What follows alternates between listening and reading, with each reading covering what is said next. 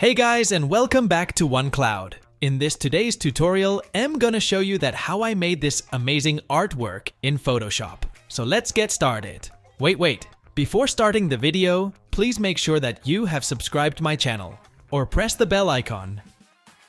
So I have made this amazing manipulation in Photoshop in which I tried my best to make it close to reality.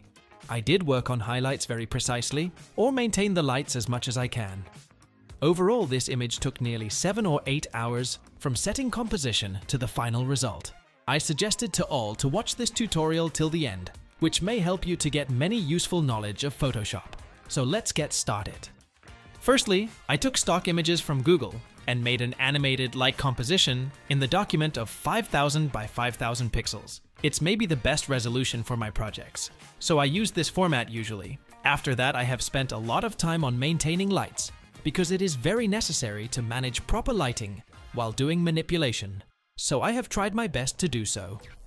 After doing this all stuff, I moved forward towards other necessary things, such as adjusting colors of elements, putting shadows, and many more, which provide an amazing look to an overall image.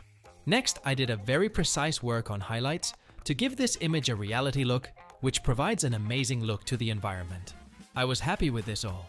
But at some points, some things was looking missing, so I decided to add a magical effect in the composition, which provides me a different look, maybe looking so beautiful.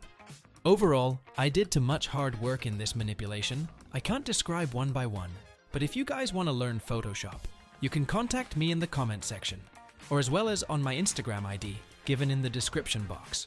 It's not free, but I am pretty sure that it's worth it. So in the end, I did camera raw filter, and I got an amazing result. So if you like this video, please hit the subscribe or like button so I get motivation.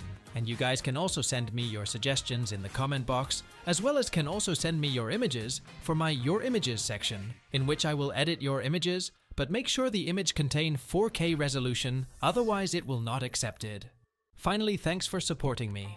I will meet you soon in next video.